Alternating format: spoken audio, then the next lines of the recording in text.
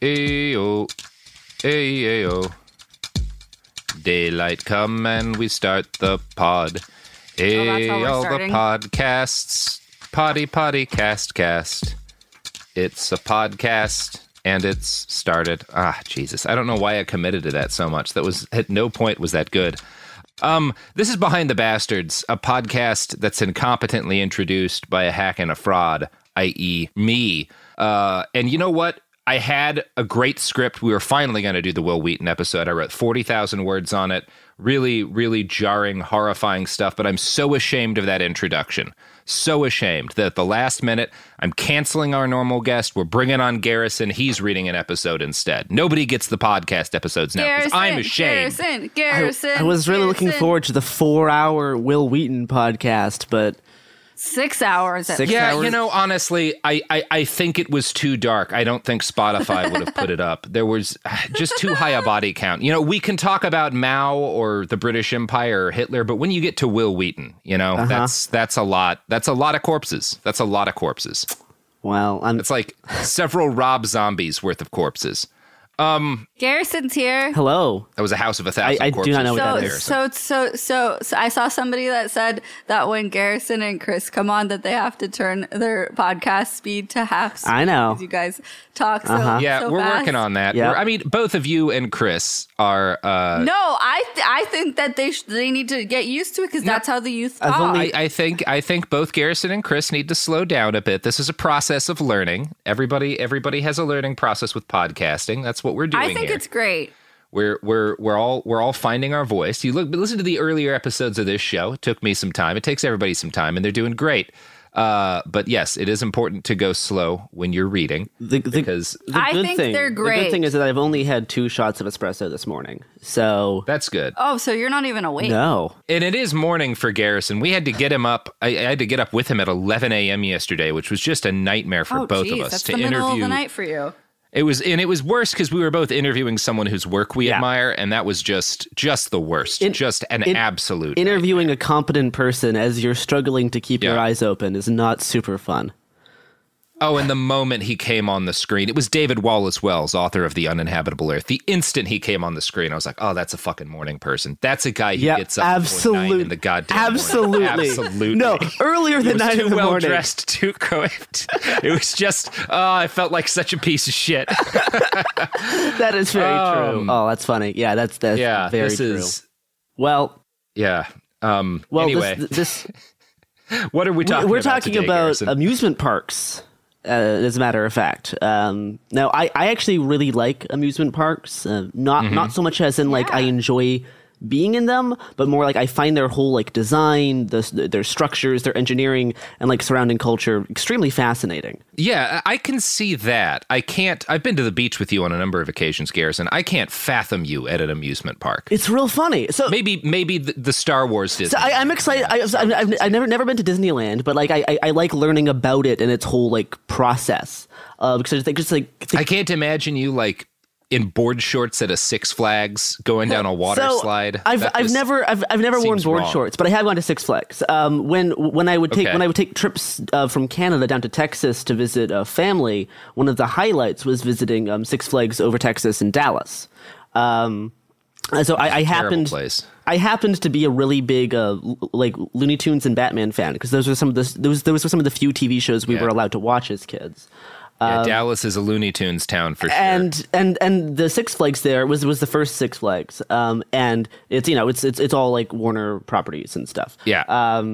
So, the best part for me was going to the Gotham City area with all of its like set dressing and Batman rides. Now, before you go like poo-pooing how Batman's a fascist or whatever, which he's not sometimes. He's sometimes not a fascist. There's a good video essay. Strong arguments there, Garrison.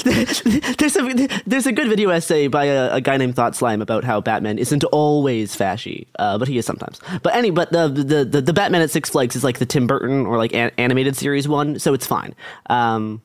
But it also means like all of like the sets and architecture look really cool because it's like this like gothic like neo art deco kind of stuff.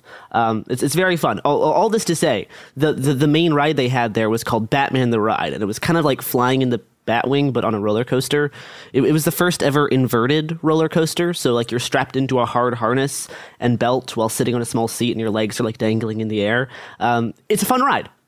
But one of the things we talked about was that Batman the Ride had killed 2 people in its short short history. That was always the best thing about Six Flags, because as a kid, when you go with your group of like your cousins, you all want to go to all of the rides that have killed people. So you look that shit up ahead of time to ride the rides that killed kids, just so you could be better than that kid. Like, you fucking died on this ride, you loser.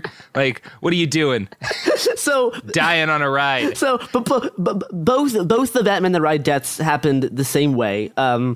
People actually ventured past the fence into the off-limits area under the ride, and riders' dangling legs hit people in the off-limits area, and they died of blunt force trauma. And I think like a 17-year-old on a youth group church trip was decapitated, actually. By the force. I mean, having been on a couple of youth group church trips, that's the best case scenario for one of those, really, is you get decapitated and you don't have to get back on the bus with everybody. These deaths are not like 100% Six Flags' fault, because like it was a fenced off area off limits, but the track could have easily been higher to not have like this risk at all. Like you don't need people's legs close enough to the ground for this. And like, I think we've got enough people as it is, so it seems like Six Flags did us all anyway, sorry. You're doing just a casual manslaughter pill, okay?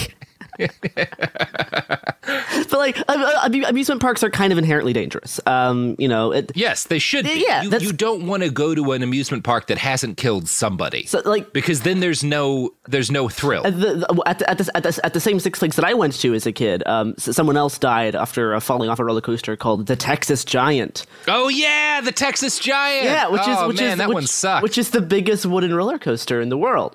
And someone fell into that and died. Only Texas, because normal people are like, well, if I want to go on the biggest roller coaster, I want to go on the biggest roller coaster. And Texas is like, yeah, well, what about the biggest wooden roller coaster? What if it's made out of trees? The entire rest of the world goes, I don't really give a shit. That doesn't appeal to me at all. But Texas, it's like 80% of Texan identity is that we have the biggest wooden roller coaster. My God, are we proud of that giant, stupid wooden piece of shit. The Texas Giant. Oh man! At another Six Flags park, 8 teenagers got trapped in a walk-through haunted castle attraction, and this gets real dark real quick, Robert. Good. All of the lights went out, like the light bulbs went out, making the area pitch black. And so one of the kids used a small lighter to see, which then caught some foam padding on fire. And there was no indoor sprinklers, and the whole thing burned down with those 8 kids inside. Oh my God, that's a nightmare. So that I think that is the highest death toll from a single incident at any amusement park. Is that incident? Which again, it's not just Six Flags' fault, but like they should have had sprinklers inside or something, right? If it's like an indoor thing. They absolutely should have had sprinklers. Like, yeah, it's part of your job if you run a facility like that is to try and figure out ways in which dumb kids, because your entire clientele is dumb kids, will attempt to do things that could hurt themselves and then mitigate that. And you can't expect everything. Like in the case of like kids crawling under the thing and getting hit by feet, like, yeah, you can after the fact try to deal with it, but like it's just a horrible thing that happened. But in the case of like, well, yeah, you should have fucking sprinklers in buildings filled with flammable materials. Like, you should just always have that for the workers too. Like, yeah, that's absolutely. There's been very not on the fucking. There's been very few like deaths at Disneyland, like besides there's actually been like a number of suicides, but like we know of. But it's a swamp. You can hide corpses in a swamp. Yeah, but like in terms of like park guests, there hasn't been very many deaths. What there has been a lot of worker deaths, and deaths like related to like construction and stuff, because they don't really care about their workers and who's building all of the things. But like in terms of like the actual amusement park when it's operating, deaths and injuries are often like a combination of negligence on behalf of the park, user error, and sometimes pre-existing medical conditions that maybe you shouldn't be doing super like extreme high intensity stuff. Yeah.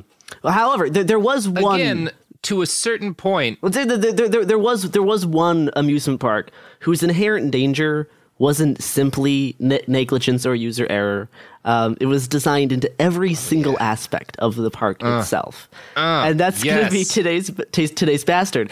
Come on, baby. It's a little place about 45 miles outside New York City in the small town of Vernon, New Jersey, called Action Park. Oh, yeah. Hell yes. Oh, so man. I first learned about Action Park a few years ago and was immediately fell in love with this concept. It is it goes by a few other names, most popularly Class Action Park, Traction Park, Friction Park, Accident Park. I know we've actually talked about Action Park a few times previously, just because it's because it's just one of the funniest things ever. Like it's you know what it is, Garrison? It's the kind of libertarianism that I respect. Yes, exactly. So that's kind of what I'm going to be talking about today. Because, like, I'm going to be honest here, I think Action Park rules. I think it's, like, the perfect place for a teenager with my predispositions. It was absolutely, like, it has done innumerable harm to the world and into a number of families and altered and ended people's lives, but it's pretty funny. Yeah, so like I am going to try to recognize how like there's the very aspects of the park that make it charming to me also led to thousands of serious injuries and a number of preventable deaths. But there could have been more deaths actually. Like it is actually surprising how once we finish this episode, it'll be surprising how few deaths there are based on how ridiculous things get. We're going to start by discussing the park's founder, Gene Mulvihill. Because Action Park really is just the direct spawn of this man. Similar to how like Disneyland and Disney World is like an extension of Walt Disney, and it's like a test ground for how Walt would like society to operate. Action Park is both an extension of Gene and like a playground for his ideal like weird Ayn Randian circus world. He is there was a fight. I think all of these kind of parks that are built by like a dude have that to them. Like there's another one in Texas called Schlitterbahn, which was also just like a dude who had no business and no experience designing water slides, just making a bunch of giant water slides. And yeah, people died. But it was also a pretty rad place to get drunk and roll down a lazy river. You get fucking hammered at Schlitterbahn. And it was clearly this man's dream to just design different water attractions, having never studied or gotten any sort of relevant training in how to do that, and then give people cheap liquor in order to ride them. Well, and that's exactly what happens here too. Yeah, I love that thing. I love that kind of thing. It's always fun when that specific thing happens. There's a financial journalist named Mary Pilton who described Gene as a mix of P.T. Barnum and Donald Trump, which is like 80s Donald Trump, which I think is like a really good explanation of the bizarre man that this is. Yeah. So Eugene, a.k.a. Gene Mulvihill, was born in 1934. He grew up in a working-class neighborhood in West Orange, New Jersey. He graduated from Leahy University with a Bachelor's of Science in 1956, which he then basically never used again. But he also got a focus in business administration when he was in university. After this, he served in the Marine Corps. In two different battalions or divisions, and he earned the rank of captain. According to his obituary, so spoilers, he's dead. Quote, Mr. Mulvihill was a pioneer in the mutual fund industry and a venture capitalist and financier with a distinguished career spanning many industries, including cellular broadcast, cancer drugs, robotics, magnetic imaging technology, amusement park rides, ranching, and real estate development. By all accounts, Gene started out with not much money to his name when he began on Wall Street, and he was evidently good at picking stocks. And a decent portion of his fortune was made through Wall Street investments in the 60s and 70s. And soon he actually founded... Yeah, and when you have that skill, when you're able to make money that way, one of the things that says about you is that you are capable of completely cutting human beings out of the equation. And like humans suffer. Absolutely. And that, like, it's a necessary thing to make a fortune as a stock trader. And also leads to really fun water parks. So it does lead to very fun water parks. So I'm on board so far. So eventually he founded his own Wall Street firm called Mayflower Securities.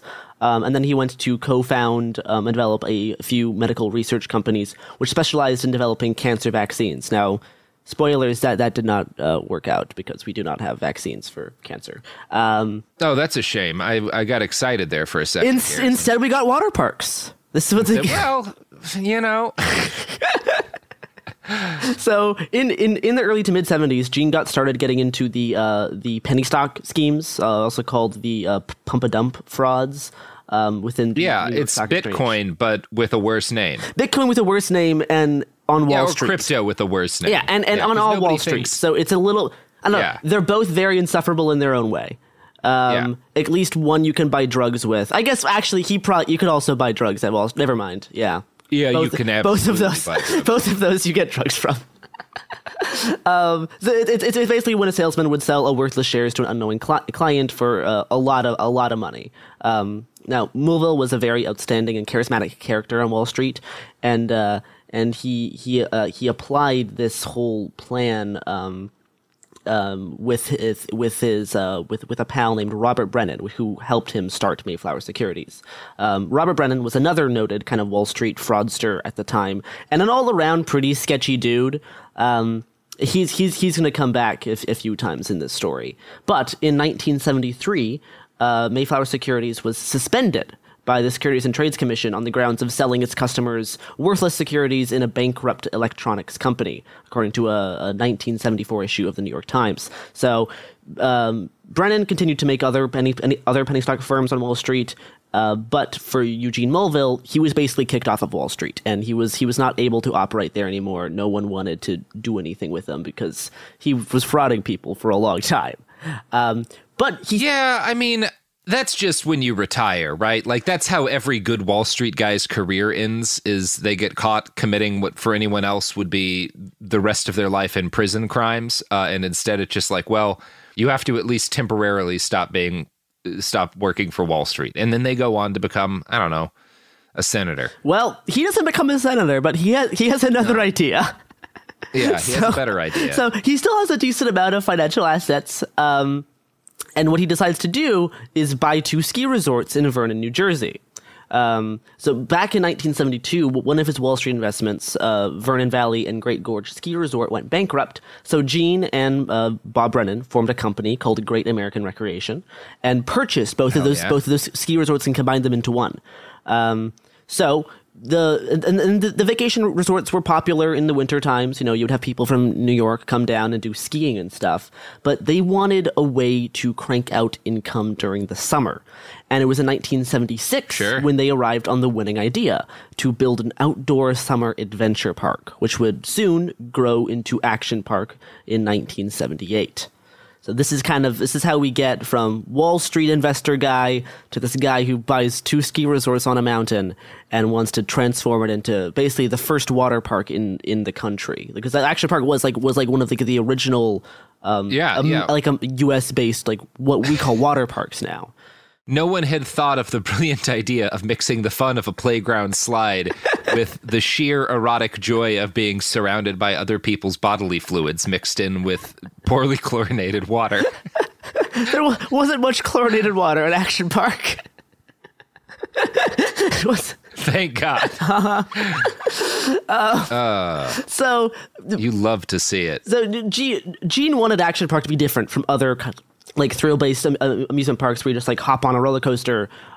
He wanted, as the Action Park TV ads used to say, for you to control the action. That was the line they used. Gene's son Andy Mulville explained his dad's thought process like this: "Quote, Gene didn't want to do the same old shit where you get strapped in or something and it twirls around. He wanted to take the idea of skiing, which is exhilarating because you control the action, and transfer it into an amusement park. There's an inherent risk to that, but that's what makes it fun." So it's like, here, we want to make the fun of skiing and do the thing. I've seen similar ads for like very high-powered vibrators, and they have a similar death toll to Action Park. Cool. There's a danger in controlling the action. The ones you have to put into a 20-volt plug, like the ones that you run an arc welder off of. Yeah, like that. Those kind of vibrators. The first addition he made to the ski resort to make it, this summer adventure park, was in 1976, and it was called the Alpine Slide. It was almost a 3,000 foot long track going down just a mountain. It's just like a big track going down a mountain. It was a part of the mountain's part of the Appalachians. You rode on this small cart controlled by a steering rod, and you had a brake that sometimes worked. More on the Alpine Slide later. But pretty soon, 2 water slides, a car racing track, and a skate park were added. And over the next few years, we had more water slides, a swimming pool, you had like tennis courts, a softball field. And at the beginning of the 1980s, the softball field was replaced with a gigantic wave pool. This was one of the first wave pools in the country as well. And we'll talk about this wave pool a little bit later. I'll bet it was very secure. It was very safe and well designed. Eventually, they got a whole nother racetrack, more ridiculous slides, a kayaking ride, a few bungee jumping sets, which are oddly enough like one of the safest rides at Action Park was the bungee jumping ones, and various other like action-based attractions. In 1979, the summer section of the resort was renamed Action Park. And altogether, the park ultimately had about 75 rides, 40 of them being water slides. And Action Park is still considered one of the first modern water parks in the States. So the thing is that like Gene didn't know anything about amusement parks. Gene didn't like the amusement park industry was still pretty new, but there was already like experts in it who like specialized in stuff. Gene did not. He was not an engineer. He didn't really know engineers. And random people just approached Gene for ideas for rides. No one had engineering. Yeah. No one had engineering degrees. See, that's perfect because it's a pure meritocracy. Then, you don't have any kind of false divisions like having a degree, knowing how to make things safe, understanding the basics of physics. None of that gets in the way of making a truly great ride. Pure meritocracy. I love it, like, Garrison. I love it. Gene would go to like amusement park conventions, and there'd be like ride designers who were blacklisted from Disney and Six Flags who would like talk to Gene because Gene's like the weird dude that you could get to build your crazy ride. But like, no one was qualified.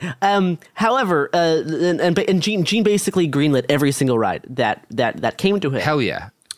But he will also do a lot of tinkering with the designs to make them like more extreme, to push them a little bit further. So like again, pure meritocracy. So like it's like the ride was already not great to begin with, but then Gene would change it all of the time and just like make things just a little bit worse, or just like turn it up a little bit. And he actually designed, quote unquote, he drew a lot of these on napkins. Most of the rides at Action Park he was the one that came up with the idea for, and he like made, rough diagrams. Then he just hired contractors and welders to build them. They were made out of like concrete, cement, fiberglass, and PVC piping. That's what most of the rides were made out of. It's just gluing PVC pipes together and calling it good enough. That's basically how he set up his park. Gene. Yeah, I mean, it's one of those things. Like you can spend a lot of time making sure it can like hold the weight of a human body, or that people can travel down it without lacerating themselves or cracking bones. But you're probably good at just eyeballing it, Like, why go further? Why go further? To be fair, the rides did always have a testing phase. He would pay his teenage employees money to test the rides, and many of them did not get past the testing phase. I'm guessing testing for Gene was not wildly different from how the SS tested vaccines on children and with a high body count. Yeah, that's basically what happened. So like the final product was truly a mix of Ayn Rand and Lord of the Flies, which sounds amazing. Like this is like the perfect place to be as a teenager. Like this is the best best combination of like everything. There's no rules in the park, no regulations from the government. We'll get into those legal issues later. Action Park was really only possible in this specific time in like Reagan's America. Like it's very, very obvious that this was like a zeitgeist moment. And Gene was actually friends, because of Wall Street, Gene was friends with future President Donald Trump. And according to park employees, Trump was very close to investing in Action Park and actually dropped by one time to take a look. Upon seeing the park, he decided it was too unhinged to invest in.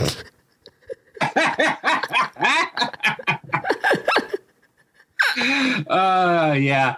Captain COVID took one look at Gene's park and was like, this is going to get people killed. Yeah. So the park was too wild for Donald Trump to invest in. God. And that gives you a really good idea of what the whole vibe is here. There are two other aspects that made Action Park the legend that it is today. Alcohol and the exclusively local teenage staff. These two things combined with the rides are what made Action Park the kind of the legend that it exists as now. Journalist Seth Porges, who's done most of the work digging into the history of the park, describes the park's atmosphere like this, quote, "A lawless land that was ruled by drunk teenage employees, frequented by even drunker teenage guests, filled with rides seemed to defy even the most basic notions of physics and common sense." And that is like that's the whole idea, is that you're in this place that just ignores the laws of physics, ignores the laws of the country, full with drunk teenagers who are both running the park and attending the park. And that's it. And that's how you just get the result that we got. Also, they were totally ignoring all labor laws. Jersey law requires ride operators to be 16 years old. 14-year-olds would frequently be operating these rides. I mean, their little hands can get in and fix things better, I would guess. And all of the supervisors were kids, like starting at 16 years old. Sure. Because if you were 16 years old, that means you were already working at the park for 2 years, because you started working there when you were 14. So you get experience. You get bumped up real quickly. You've seen a lot of death at that point, and you can handle it. One 17-year-old was a security guard for 3 months, and then he got bumped up to supervisor. Mm-hmm. So that kind of shows how fast that progression goes in some cases. A previous manager has talked about how the teenage staff would haze new employees by quote unquote drowning them in the pool, by strapping them to a board and then floating them upside down and leaving them in the pool. And he ends the story by seeing things happen at Action Park that we don't talk about. So that's fun. I don't think anyone died by getting hazed, but it's kind of unclear. Do you know who won't kill you by hazing, Robert? I mean, basically, any of our podcast sponsors will happily kill you for a variety of reasons. They're not gonna duct tape you to a piece of wood and float you upside down in the swimming pool as a bit. HelloFresh might. Look, they might. Okay, I'm not gonna say that they won't, because. Yeah, we've all lost a lot of friends to HelloFresh. Look, that's all I'm going to say about it. Anyway, I hope their ads aren't on this.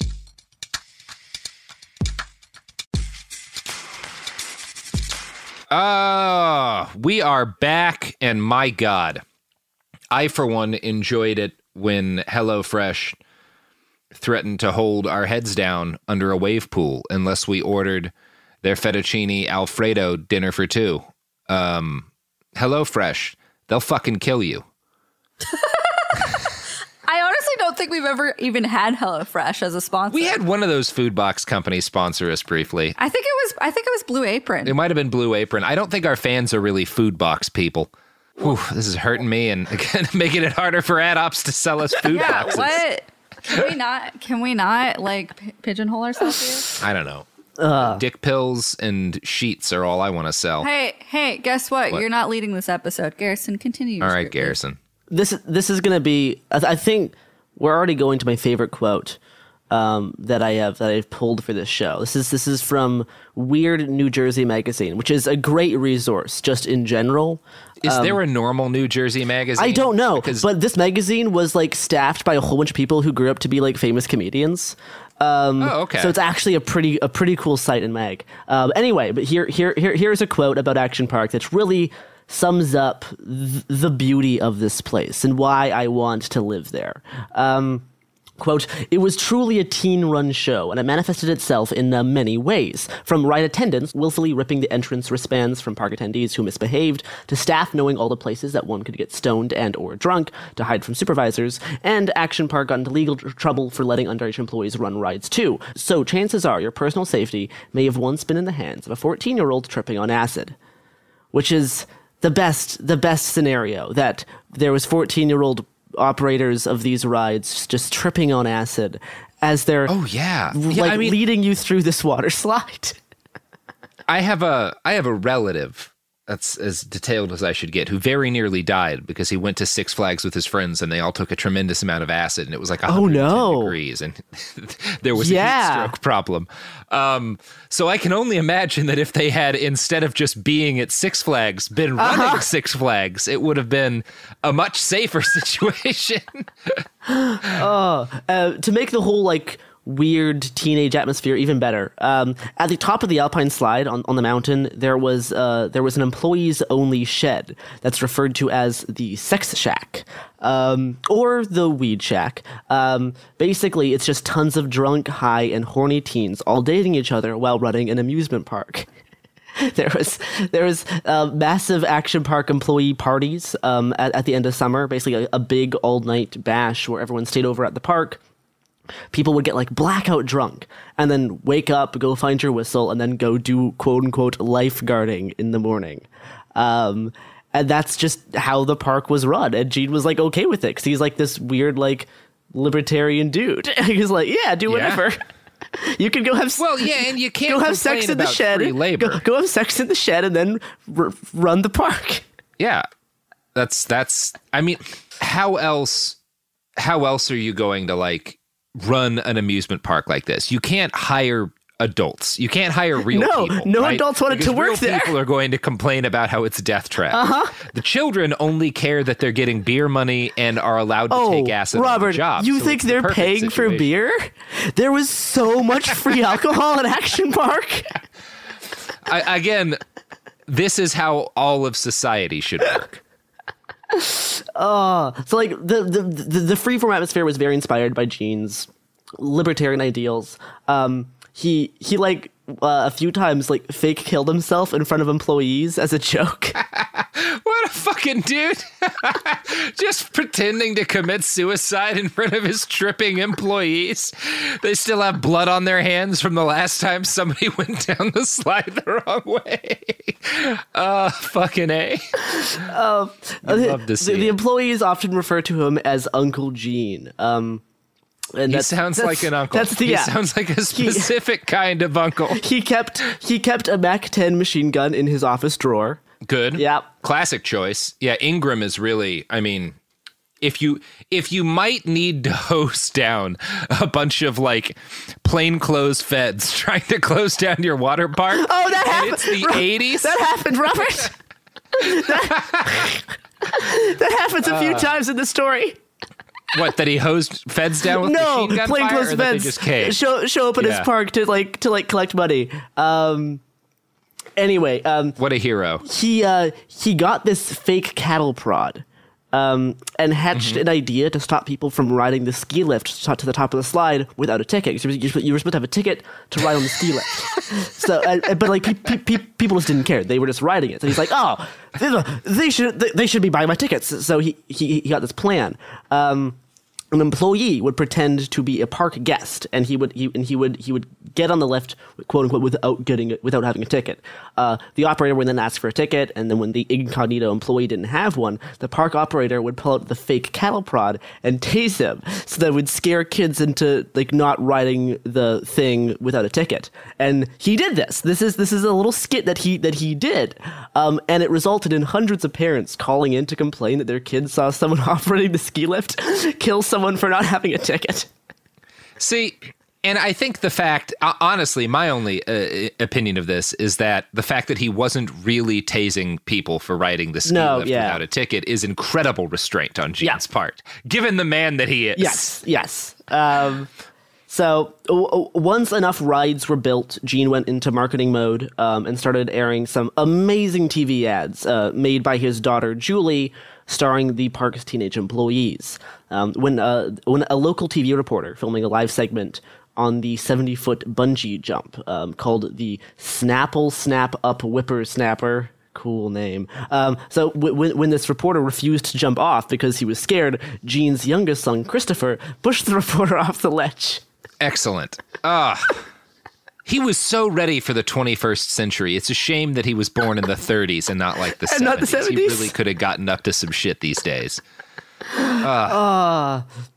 So yeah, on to like how the park operated itself. There were three sections of the park. On the mountain, we had Water World and Alpine Center. These had like all the slides, water slides, and like outdoor adventure-based attractions.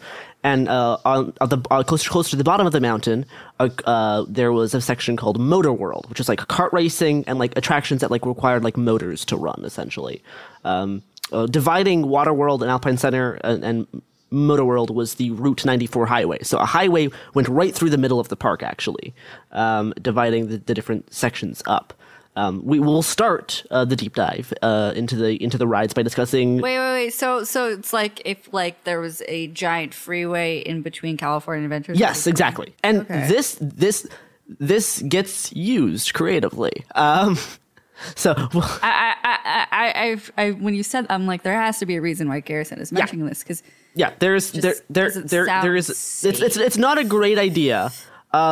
It's convenient for like if you're running an amusement park, be like, you can just pull off the highway in two directions near both an amusement park. All of the best places I've gone go-kart riding have been right off of the highway. Yeah. And the best like the danger of that is because when I go go-kart riding, I go to hurt people, right? Like my goal is to make sure that if there are kids on the track, they don't graduate high school. You would have loved Action Park, Robert. Oh boy. That's the reason to do go-karts. Robert, don't say this on And the mic. problem is when you get done go-kart riding and you get right back on the highway, you have to really be careful to like de-escalate yourself. The thing is, Robert, because if you've just been like permanently injuring like 14-year-olds, the thing is, Robert, record threatened to end high schoolers' lives. not end their lives, in their ability to graduate high school. Here's the thing. God damn it! Here's the thing. What the You could get drunk at a authentic German pub right next to the go-karts and then take the go-karts onto the highway. What a paradise. What a Shangri-La. Xanadu was real. What a Shangri-La ending high schoolers. High school career. Here's a list of the Motor World rides, courtesy of themeparktourist.com, the premier source of info for amusement park rides. We had the bumper boats, which is like bumper cars but boats.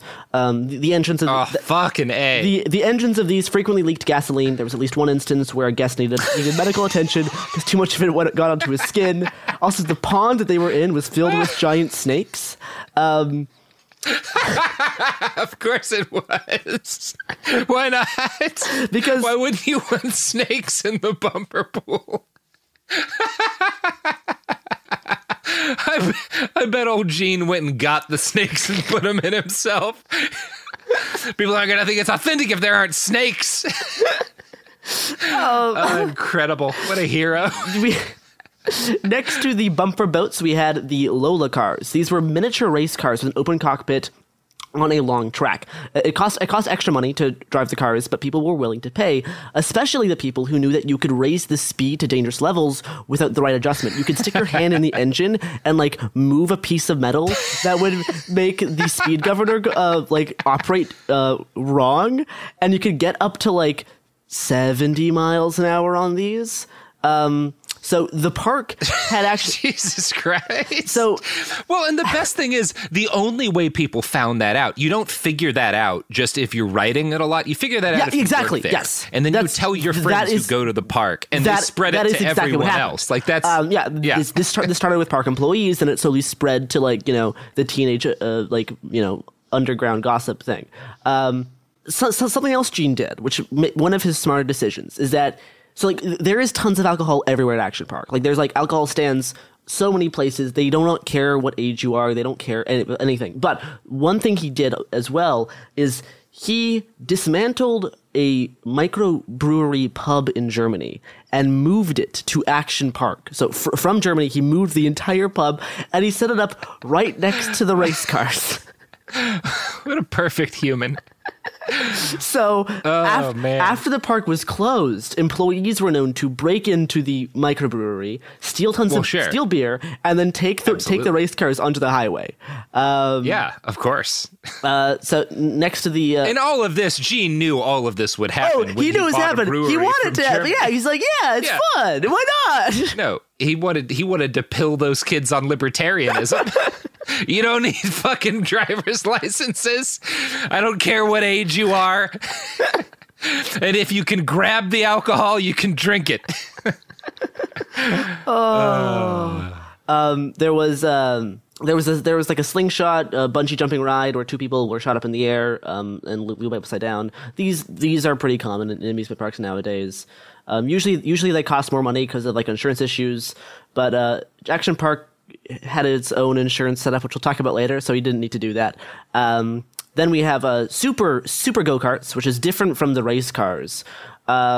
Basically, people because the race cars went so much faster. I mean, like, I say this, but like the super go-karts could also go 50 miles an hour by messing with the speed governor. They would like shove a tennis ball in the engine, so you would like move the governor stick. So like these go-karts still go 50 miles an hour, and they were often used as bumper cars.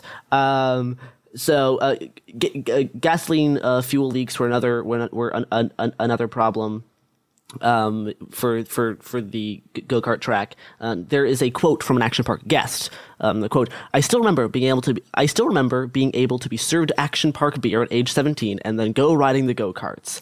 If you knew how, and without burning yourself in the muffler, you could reach behind it and pull the throttle past where the governor was set and just take off past the other kids. Amazing. Wow. There was another boating attraction called the Super Speedboats, which was a small pond, which also had snakes. No. And people would often fall out of the speedboats, so this was more of a problem with the snakes. And also riders would also use the speedboats as bumper boats, which is a problem because these are going like super fast. Oh my God. There was the one really drunk individual needed to be rescued by a lifeguard after because his boat fully capsized. But people fell out, often. I'm not surprised. I would be almost disappointed if they didn't. There was a guy that. There was a speedboat parked like in the dock, and another guy who was racing was going super fast, and he jumped his boat on top of the other docked boat while someone was still inside, and they very nearly got decapitated. The guy that jumped a boat then ran off, and people never found him, or he never faced any punishment because he was able to run fast enough. Which is that's kind of how you do it. If you do something wrong, if you run quickly, then it's fine. So. That was the speedboats, and one of the best rides in the moto world. Maybe my favorite is the tank ride. This ride featured heavily in the TV ads back in the day. Basically, can we have Robert guess what that means? The tank ride? I mean, I'm guessing like the weapons system, right? Like some child version of a tank. Pretty much. Okay. So like Gene built these motorized tanks, and they had this whole like arena.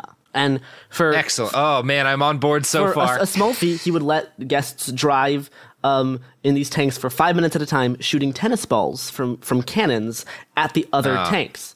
Don't worry, Robert. It gets better. Okay. When hit, a tank would automatically stop for like 15 seconds, giving the other tankers and visitors and also on the edges of the arena also had cannons that people could just walk up to and shoot. So yeah, you could just shoot tons of tennis balls. Now, often these tanks would break down, and workers would have to go inside of the arena to fix the tank, but they didn't shut down the ride. So it was like the guy at a golf course whose job is to clean the driving range and just aim for the fucker. So everyone would try to hit the employees with the tennis balls. Of course, you would. This made the tank ride an unpopular work shift. No, really.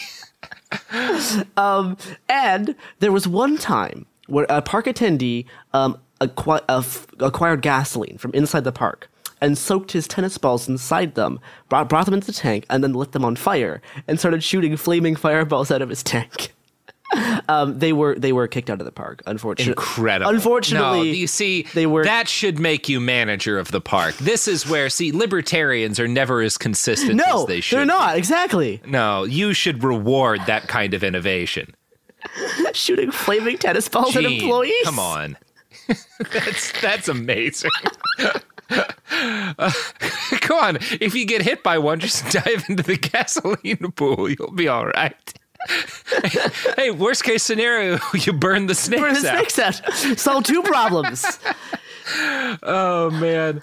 So the last time I played bumper cars, it was this place in LA that was, again, right next to a highway. And I was going out of my way to hit kids, as I usually do when I'm playing bumper cars. Robert, what the fuck? I managed to turn around, so I was going the opposite direction and just driving head on at people.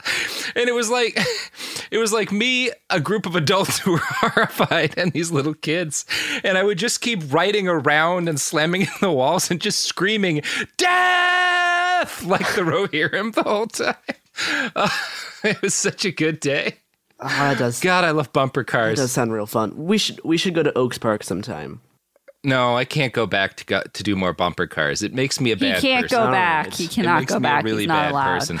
I can't not. I just can't not. The only place I can do bumper cars safely is Mexico, because everyone at Mexican bumper cars is on as much acid and as violent as I am, or at least that's how I remember. I thought you were going to say on the 405 in Los Angeles, because that's basically what it is. No, 405, it's very polite driving. Very, very. That's why you need the bumper cars. You need to go hurt people on the bumper cars. You need to do damage to your friends. Oh, I miss bumper cars. All right, so you can't do it. We have gotten most of the notable Moto World rides, so we're gonna move up to Alpine Center. This housed all like the sports related attractions and like all like the sports ball fields. And then, tons of like other slides. It did have another bungee jumping attraction that was 70 feet tall, which is one of the safer rides in the entire park. And Action Park was also briefly home to a skate park, obviously, now not designed by an engineer or people who knew anything about skateboarding. So the bowls that riders skated in were separated by like black pavement, and there was no smooth edges, so a lot of tumbles. An Action Park employee talked about the skate park. And he said, quote, "So then they built a skate park, a masterpiece in design where the smooth bowls were isolated by the black pavement between them. Who thought this was a good idea? The blacktop did not even meet the cement at a smooth edge. The skate park was responsible for so many injuries that we covered it up with dirt and pretended it never existed." Amazing. That's libertarian. Gene's back in my good books. That's how you do it. So we covered up with dirt, pretended it never existed, and thought of grander ways to hurt people, like the Honda Odysseys. Now, before...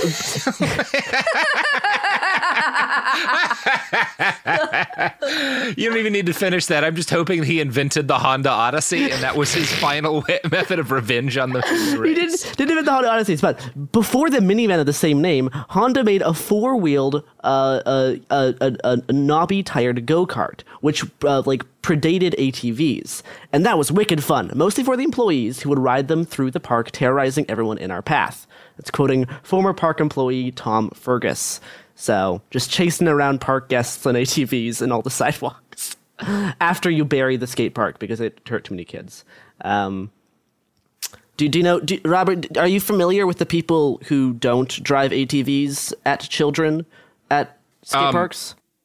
Why would you not aim an ATV? So an ATV, Garrison, I come from the South. So there's two purposes. I grew up in the prairies. I grew up in the prairies of Canada. Yeah. I know. Yeah, you and I have had this conversation with friends who are not ATV pilled. There's two purposes for an ATV. One is to kill large chunks of families. Of your own family. Of your own family in terrible ATV accidents. And the other is to use as a weapon against people who irritate you. Yeah. And those are the jobs of an ATV. So yes, I can't imagine anyone not driving it at someone. I hope we do get a sponsorship from Big ATV soon. Because I would love if they could send us free ATVs, we could have so much fun. They could, and we could. They could. We could wipe out whole generations in a single weekend away from home.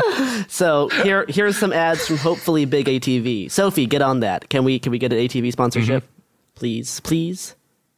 I'll put that request in for you. Here's the ads.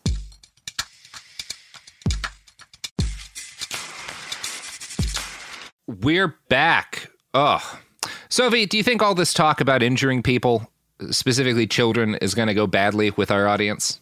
With our audience? No. Oh, good. With Okay, we're good. With our employment? Probably. Well, look, you can't win them all, Sophie. I know. I don't know. There's some people who grow up and fun is doing things that are enjoyable for everyone involved. And there's some people who grow up and fun is damaging each other. Sure. And I grew up in the country a decent chunk of my childhood. And so fun often involved someone getting horribly injured. And, you know, that's just life. That's just life. And eventually you seek to replicate that fun by having, I don't know, fireworks fights and trying to go bicycle jousting and beating your friends with raw fish in public parks. You know, just good times. Great times. Great times. All right. We could have had some fun times at Action Park. We could have had some fun times at Action Park. I would have traveled to the state of New Jersey just to go to Action Park. I would have rented a house for a month. Oh, man. So in the Alpine Center has a lot of rides that never got through testing. Possibly, maybe my favorite attraction in the entire park, which did not last super long, was called The Man in the Ball in the Ball. It was a giant metal ball floating inside an even bigger metal ball with tiny wheels all around it, and you'd have someone in the very middle. The idea was to roll down a mountain in a ball on a set track. Now, the track was made out of PVC piping because no one knew what they were doing.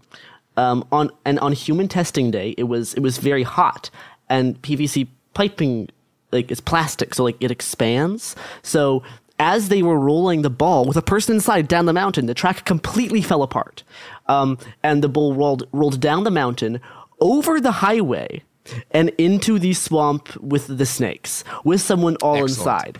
Excellent. It did not pass human testing, unfortunately. Yeah. That's a shame. Yeah, I know. Well, you can't get everything. I know. Another ride that did not last long was the so-called zero gravity slide, which was allegedly inspired by airplanes. Now, okay. So no one knows how. Love that, allegedly. Doing a lot of heavy lifting there. No one knows what gravity or airplanes are. Who's involved with this ride?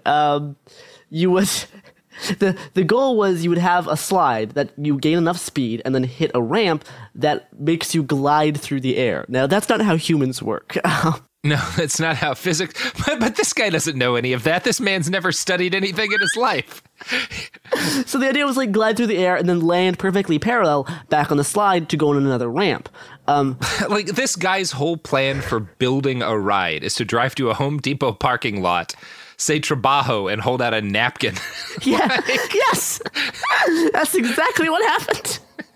And it's a testament to the workers he hired, to the day laborers he hired, that fewer people died than I know, that's the surprising. Once we're done the episode, you're like, how did only X amount of people die? Like, it should have been more.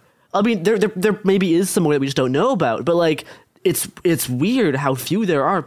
It is very absurd. I don't know. As I've learned racing go-karts, it's harder to kill people than you might think. So, testing on employees went surprisingly well with the zero-gravity slide, but then shortly after it opened, a small kid went on and got going super fast, and he launched so high that he missed the entire slide and the landing pad and was sent to the hospital, and the ride got shut down. So it did not last super long. And probably one of the more infamous rides at Action Park is the Alpine Slide. It was the longest running like Action Park attraction, and it was the first one built. It was a long chute on the side of a mountain that caused many major perils and injuries. It was ironically referred to as the safest ride there because park officials would talk to like the media and say like, no, it's safe. We saw a 90-year-old grandma carrying a baby ride down the slide. So that was the line they kept using.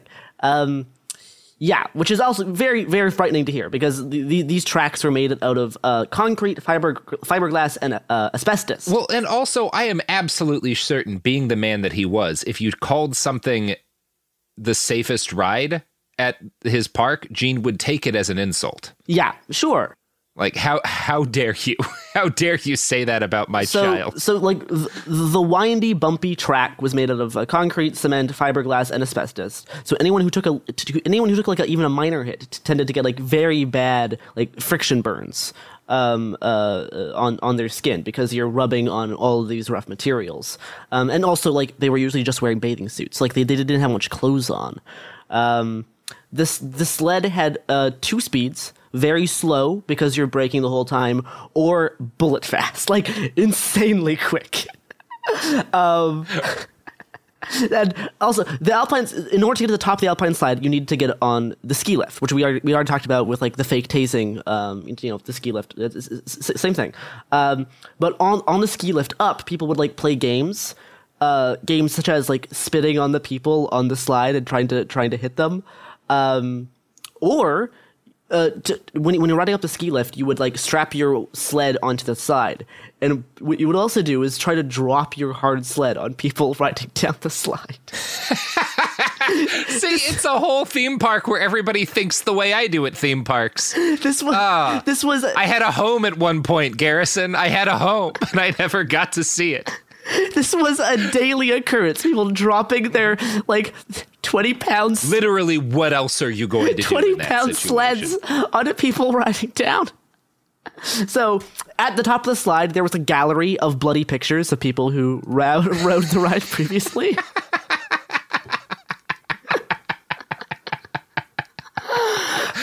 Oh, my God.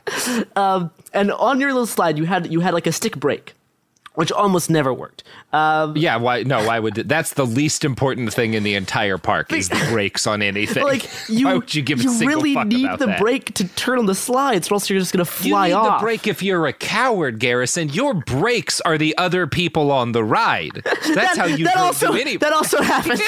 That's how you make it work. You use their bodies as a brake. That did happen frequently. But like, I'll bet. Even if you did brake properly, the bumps could still send you flying off into like rocky. Because the around the slide, it was like a mountain. It wasn't like soft grassy. Gravel pit? It wasn't soft grassy hills. It was a rocky mountain. Yeah. Just a pile of rocks. So I bet they were soft rocks. It's the Appalachians, right? That's not the hard mountains. Everything, broken collarbones, broken arms, many concussions. On an average day, there was 50 to 100 people injured on the slide. Double on the weekends. What an incredible place. But it's okay. You've got that brewery right there. You break your collarbone, you go get fucked. And you get right back on the horse that bit you. You could probably find acid from a 14-year-old who's like operating the water slide. Yeah. I feel like you would have to work to not buy acid from a 14-year-old at Action Park. Like that would be an achievement. You'd go back home and was like, yeah, I went to Action Park and I did not buy drugs from a child. It's like going to Guatemala. Near the bottom of the Alpine slide was a so-called infirmary shack, specifically for slide-related injuries. Inside the shack, there was a small white circle on the ground. And to help prevent infection after, bad friction burns, they had a special spray, which was just alcohol and iodine, that employees would spray onto the open wounds caused by the slide. Now, if you could stay inside the circle as the employees sprayed you, you would win a prize.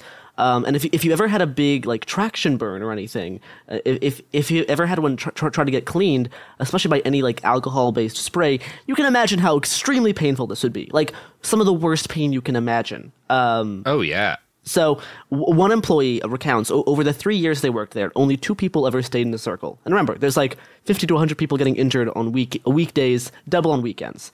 So only 2 people stayed in the circle over this employee's time working. And the prize was an Action Park pen. So that's that's fun. That's worth it. Yeah, and here's where things start to get a little get darker. The Alpine slide was the site of the first death at the park. Okay. 19-year-old George Larson Jr. was at Action Park with his family on July 8th, 1980. He was riding the Alpine slide and got thrown off the track, and his head struck a nearby rock. After several days in a coma, he died. Gene Mulville tried to cover up the death by saying Larson was an Action Park employee, and he snuck in at nighttime, and it was raining when the accident happened. None of that is true. But this meant that since Gene claimed he was an employee who died, he did not need to report the death to state regulators. So he just lied, so he didn't have to report it. That's and very libertarian. You still see this lie reported in a lot of media about Action Park. You still see this lie repeated. Yeah, that an employee died. Yeah, that the first death was an employee who snuck in at night, which just did not happen. So the Alpine slide only caused one death that we know of, but it was responsible for most of the lawsuits and around 40% of the citations against Action Park. Yeah, it was also one of the few last rides to get shut down when the park closed. So on now that wraps up the Alpine Center. Now we're going to go on to Waterworld, the final area of the park. And oddly enough, the first Waterworld attraction we're going to talk about has nothing to do with water. It's actually a skydiving simulator. There was a skydiving simulator, like wind tunnel outdoors, that was invented in Germany in 1984. It was the first one was moved to the States in 1987 at Action Park. Riders wore special diving suits, helmets, and earplugs, and they had an instructor there who would help you get over this giant trampoline with a fan, essentially. Most injuries at the skydiving simulator came because riders would instinctively try to break their falls by extending their arms. I used to be a parkour instructor. That's pretty common when people fall and they don't know how to. They try to use their arms, and you get a lot of dislocated shoulders, wrists. Yeah, you're supposed to tuck and roll, right? Yeah, or it's just like throwing yourself out of a vehicle. Even landing flat on your back is better than landing on your arm. So yeah, this caused a lot of shoulder. The ride caused a lot of shoulder dislocation, severed nerves, and it almost caused some permanent arm paralysis in a few guests. But now on to the most famous, albeit short-lived, Action Park attraction, the Cannonball Loop. This one was designed on a napkin. Okay.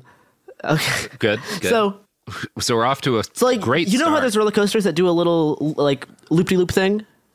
The basic thing. Mm-hmm. It's fun, you go a little loop-de-loop. Now, what is that but water slide?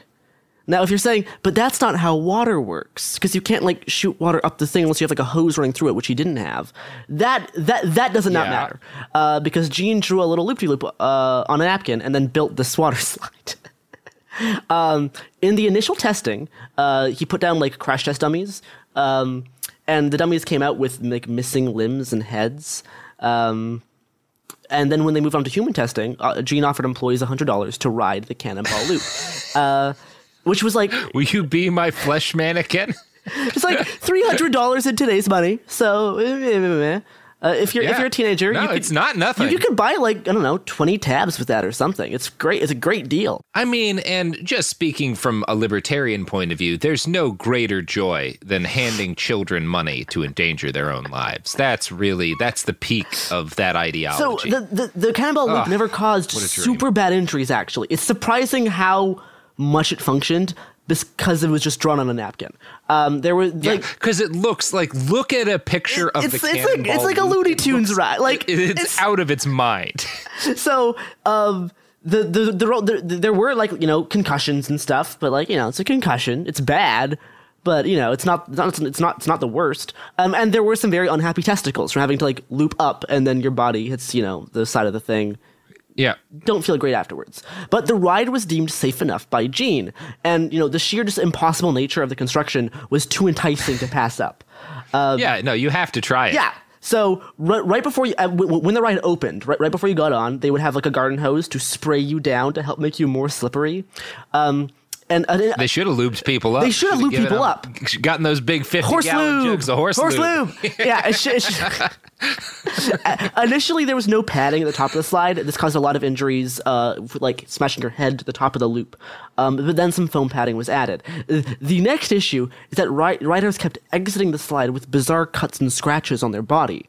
When the slide was inspected, they realized that human teeth were found stuck in the foam padding from people smashing their heads to the top. Incredible detail. Just other people's teeth are embedded so deeply in it that the teeth are biting passengers after them. Oh, my God. The Cannonball Loop was... Again, the only thing I would change if I were running Action Park was for everyone to be covered in lube at all times. It would have made the park a bit safer. That would have gotten rid of those deaths. Yeah. Yeah. So the loop was only open for a little over a month in the summer of 1985 before the state's advisory board on carnival amusement safety ordered its closure. Too many teeth. You can't have this many teeth at a theme park ride. Gotta get this number of teeth down by half. So moving on to other kind of bizarre water slides, there was one called the Aqua Scoot, where riders would have hard plastic sleds at the top of the attraction and go down a curved open slide, but on the track they had little like metal rollers, like you have like a factory assembly line. So you would roll across these on the sled and then try to skip yourself like a stone over a puddle at the bottom. So it's like you're stone skipping, but you're the stone. It didn't. If you weren't positioned just right, you would immediately face plant, and the pool was not very deep. It was only like a foot deep, so you would like slam into the bottom of this little puddle. Also, there was a bee's nest inside the slide. He just couldn't help himself. I have to believe that every interaction of wildlife with injured people intentional? Is purposeful. Was Gene being like, what else can I stick in here? Fucking bee's nest. One of the rides that looks actually super cool was called the Colorado River Ride. It was a group inner tube ride that was a whitewater rafting simulator. Now, it began life as a lazy river ride. And Gene was like, you know what's more fun than a lazy river ride? Action in the lazy river. Is whitewater. It's class 4 rapids. So early human test pilots came out of this ride unconscious. So the intensity was slightly turned down, but it was still a very intense ride. And Gene purposely removed all of the lifeguards there because, quote, there are no lifeguards at the Colorado River. Well, there you go. There you go. I mean, fair enough, my man. Fair enough. Incredible life. There aren't, Gene. You are correct. Nearby were the diving cliffs. 25 and 15 feet tall cliffs over a freshwater pool. The pool was about 16 feet deep.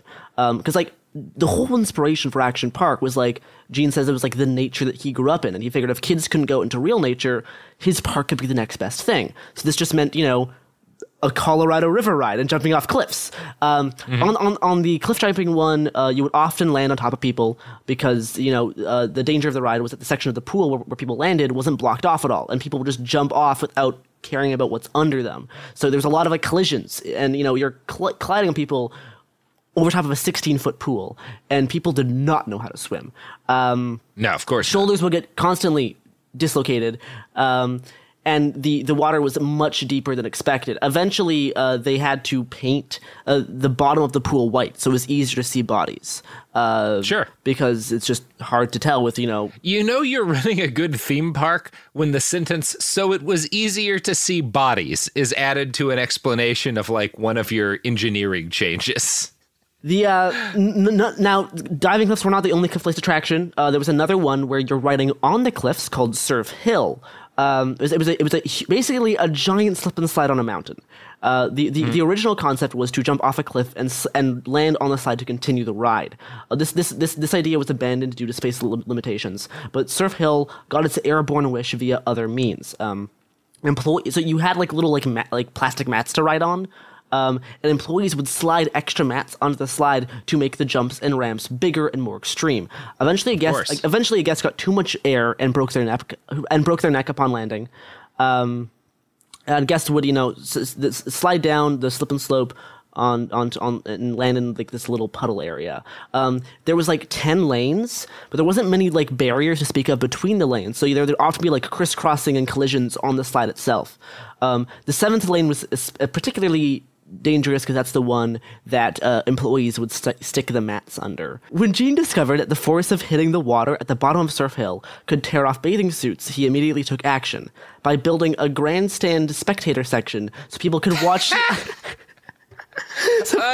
Gene. So people can watch. Every time I start to think he's not a great guy, he just does the best thing he could possibly do. So people can watch teenagers get their tops ripped off. Gene, what a perfect libertarian. He is checking all of the boxes. He is the platonic ideal of a libertarian. You've got borderline child molestation. You've got child labor. You've got paying people to endanger their own bodies. You've got a complete contempt for any sort of safety regulations. You've got everything libertarians love in a he's like their Zeus. Yeah. So, park employees often would sit by a nearby snack shack that offered a good view of Surf Hill, just excited to see all the injuries and lost bikini tops. God damn it, G.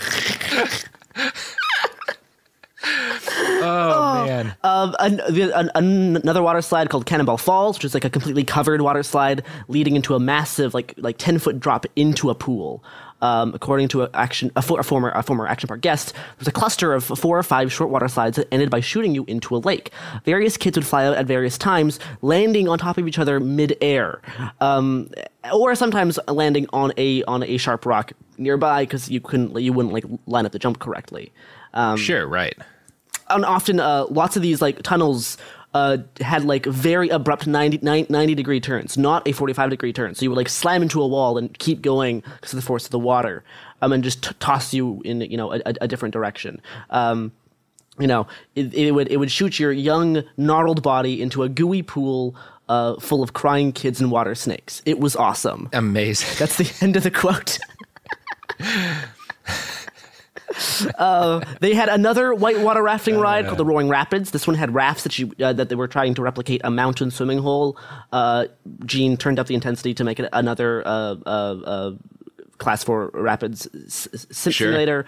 Sure. There was a responsible for report after report noting fractured bones and dislocated body parts. There were also exposed bolts on the underside of the tunnel, and lots of traffic in the forks of the path that would cause people to like get stuck. There was fractured femurs, collarbones, broken nose, and dislocated shoulders and knees. All were inside reports filed by Action Park just over in the year about 1984. They had a very steep water slide called the Super Speed Water Slide, which would like almost like a completely vertical drop where you would have to like. Park employees would say like they actually gave instructions for this one because if you fell off, you would like fall to your death like very quickly. Sure. So you got to have a teenager kind of brush over what you're supposed to do to avoid that. Yeah. And you would go super fast on this because it's like a vertical drop. And most notably, it would shoot water up your ass and mess up your junk. It was referred to by staff as the freshwater enema ride. So that's fun. Another popular attraction was the Tarzan Swing. This was memorable for some good and bad reasons. It's exactly what it sounds like, a giant rope swing into like a pool of water. If people held onto the rope too long, they would mess up their swing and go back into like the jumping off point. That's just a problem with rope swings in general. The biggest cause of alarm, however, was the pool of water. It wasn't like a pool of water. This was a section of the mountain that like river runoff would go into. It was freezing cold.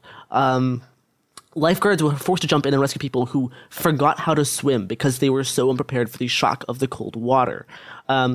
Now, due to line placement, there was always a large crowd of spectators that would often heckle people currently on the ride.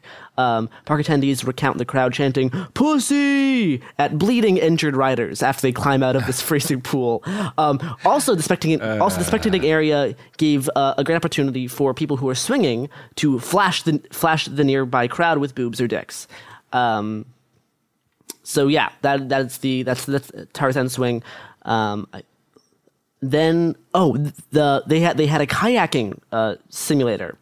It used giant submerged electronic fans underwater to help make turbulent conditions.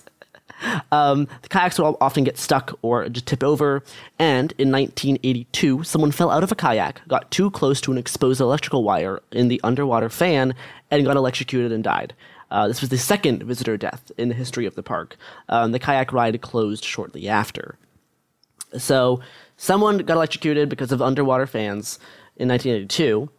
And then around this time, they built one of the first wave pools in the country. So the wave pool was nicknamed the Grave Pool for reasons that will become clear very shortly. Yeah. It was a 100 feet wide by 125 feet long pool that held between 500 and 1,000 people, often like shoulder to shoulder. It's a nightmare. This was a wave pool designed by a not engineer. The water was way too murky to see through. There was like a mix of like river runoff, body lotion, human waste, and other bodily fluids from like open wounds. They got the waters really, really murky. The artificial waves would be like a few meters tall, and they would go on for 20 straight minutes, which is way too long for a wave pool. That's not how we do wave pools. Usually it's like 5 minutes on, 10 minutes off or something. But 20 straight minutes of waves.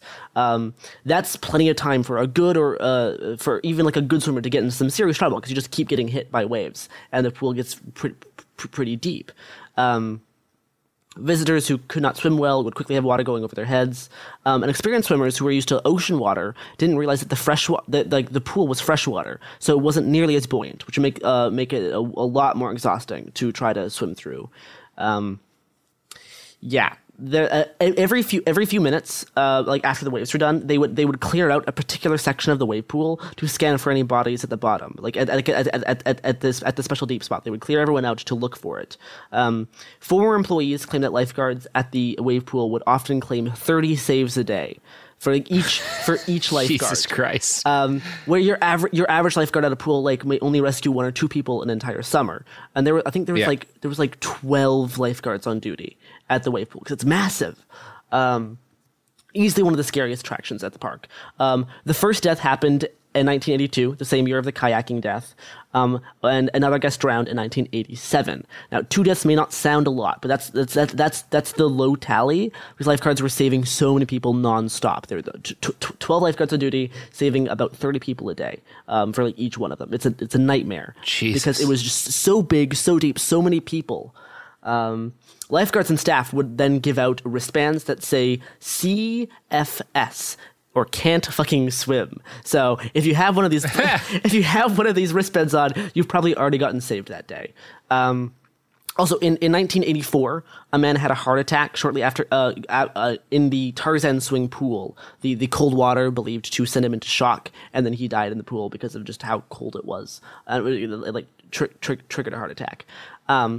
And then a few years later, in slightly related news, this isn't Action Park's fault, but I think it's worth mentioning. There was a bus crashed on the way to the park, killing five people on the highway. So that happened. Were they headed to the park? Yeah. They were going to the park, and it crashed. This adding on to like this kind of press about the park. But to a certain point, the more kind of danger and death were reported in media, the more the local kids and teens just wanted to go, because the magic and horror of Action Park is that you could leave with all of your dreams of fun and adventure and freedom come true, or you could leave in a body bag. It's this allure. It's what everyone really wants, is a chance to risk your life and also not travel more than a couple hours from home. Yeah, so it's hard to say how many people actually got hurt here. The state only requires the park to report serious injuries, quote unquote. So unless you left in an ambulance, yeah, and we already know that he did. So unless you left in an decapitation wasn't the serious injury to this guy. So yeah, unless you left in an ambulance, it was almost certainly not going to be reported. But stories like 3 months in the hospital and 6 more months in a body cast, and in the same day we got there, a guy got stuck on the cannonball loop, another person broke their neck cliff diving, were not uncommon. Those are common sentiments people would say. Not to mention hundreds or thousands of dislocated joints, broken bones, and concussions. According to Newsweek, quote, from an emergency room doctor at a nearby hospital, they claimed they admitted nearly 5 to 10 people a day from Action Park. Sometimes interesting reported. Awesome. Yeah. So injuries included like ankle sprains, broken bones, cuts, concussions, dislocations, and head wounds. So 5 to 10 people in the emergency room per day. And actually, the Vernon, New Jersey ambulances had to stop serving Action Park because they would keep busy at the park all day. The city forced Gene to buy 2 of its own ambulances to have its own Action Park ambulance fleet. Oh my God. And I bet there's nothing that Gene was more responsible with than owning his own emergency services And crew. the majority of police calls for Vernon in the day were for Action Park. There were many fights, many brawls, because, partially due to the sheer abundance of alcohol. Now, you may be thinking, wow, this park seems pretty dangerous. I bet their insurance bills are pretty expensive. Well, no, not really. Because here's a quote from Seth Porges, the journalist who's done most of the work on Action Park. Quote, Gene didn't believe in the concept of insurance.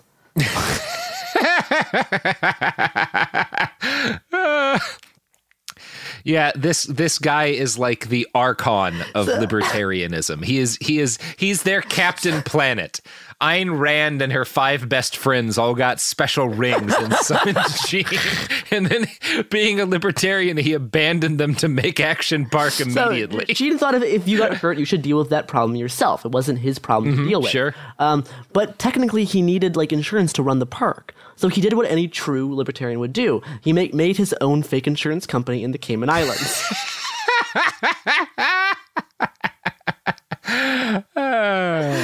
He also used his fake insurance company in the Cayman Islands as a money laundering scheme. Sure. Yeah, of course. Look, he already said he was a libertarian. When a park manager told Gene, the state says we can't do that, Gene replied, well, who the hell are they? They can't shut us down. Oh, Gene. Oh, you beautiful, beautiful animal. Surprisingly, Perfect, creepy monster. Surprisingly, this led to a large-scale federal investigation. Yeah, that's usually how large-scale federal investigations start. That's generally the way those kick off. In the wake of the 2 deaths in 1984, they investigated Action Park and found all of these financial fraud elements. This resulted in a 3-day hearing and a 110-count indictment. Gene refused to testify or appear in court, but through his lawyer, he eventually pled guilty to counts of fraud, theft, and conspiracy. And he was instructed to give up control of Action Park since some of it was operated on state land. So he hatched a new scheme.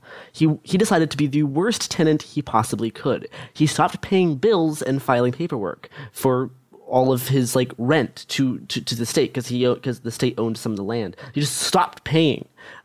He did everything he could to piss off the state landowners he was renting from. Look, the government can't own land, Garrison. The only people who can own land are weird libertarians. He just didn't pay hundreds of thousands of dollars in rent. And somehow, like the Bundys. And somehow this worked. By the mid-'80s, the state got so fed up with Gene that they agreed to sell him the land for $800,000 just to get him out of the way, which he did. So then eventually he owned all of the land Action Park was on. Because he just stopped paying rent. The state was like, fine, you buy it. How much was rent? It's unclear the exact amount, but it's multiple of hundreds of thousands of dollars he just didn't pay. And they were like $800K. This is fine. Just leave the exactly. fuck alone. So it was probably around. He was that annoying that they the squeaky were like, wheel with a lawyer who files a bunch of That's great. And, it's Action Park became an important part of the local economy.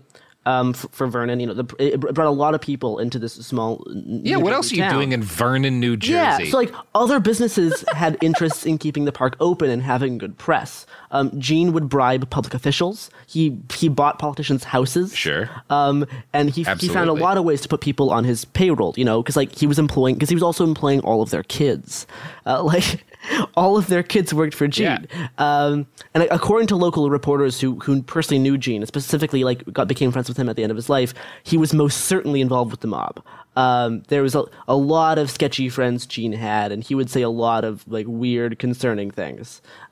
He would often make jokes with high-level employees. Yeah, I mean, this is the guy who heard that teenagers were having their bathing suits ripped off and said, "Well, let's find a way for people to watch." he would creepy scams. I'm not surprised. He would often make jokes with high-level employees about how certain managers knew where all the bodies were buried, so they couldn't betray him.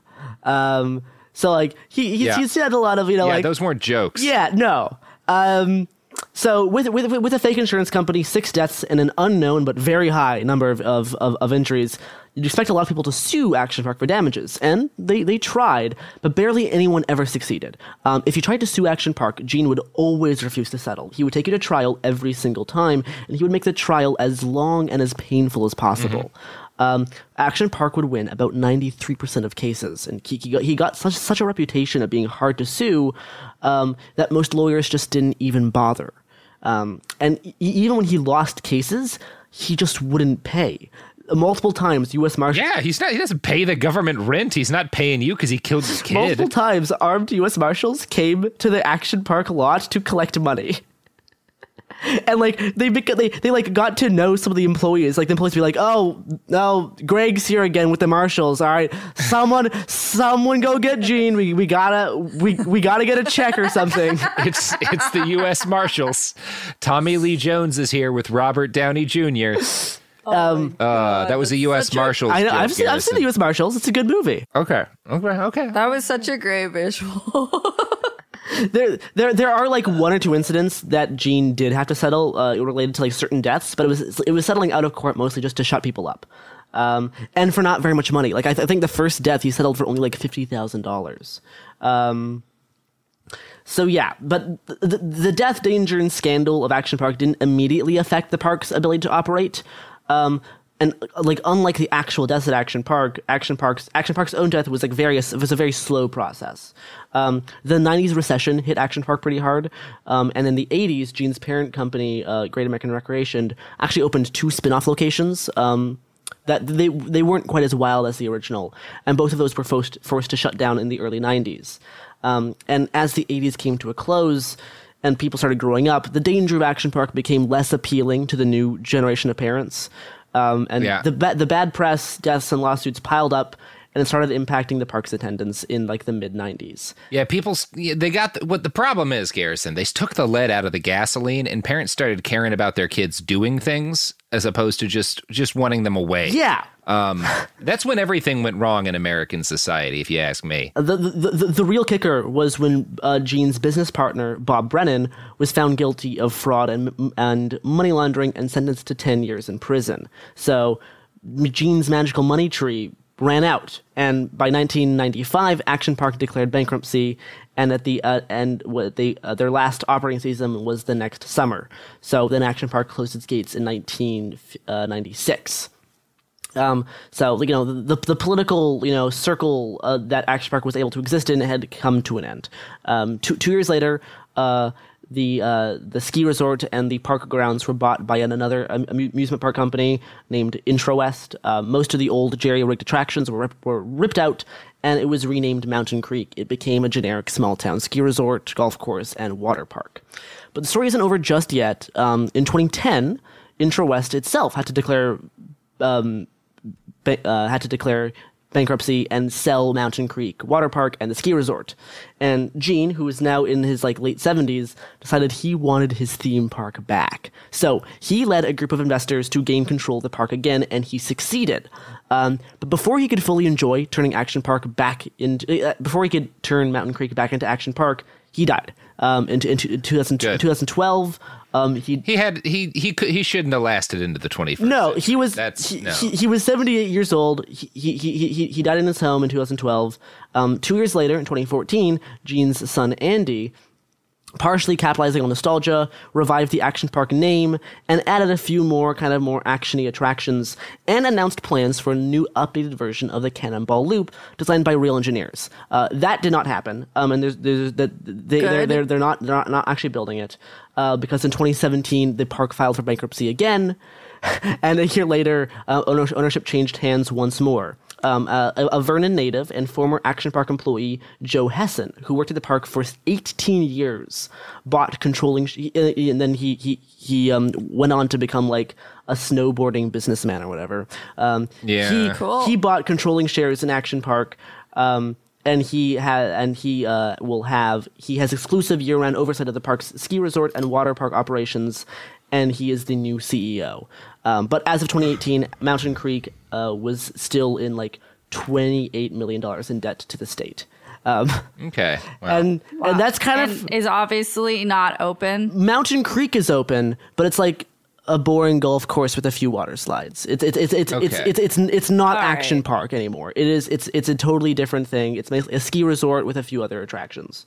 And that's kind of the end of Action Park. I know in the last few years it's gotten more popular on the internet. I know last year there was an HBO documentary came out made by Seth Porges, who I only found after I did tons of research for this episode. I'm like, oh, someone already did a really good job detailing this. That's convenient. Yeah, it's pretty good, pretty fun documentary. It's a great documentary. You can find a whole bunch of weird articles on this. I would recommend you read the New Jersey Magazine article on it. It's just hilarious.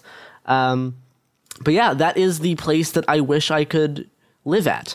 It sounds like a blast.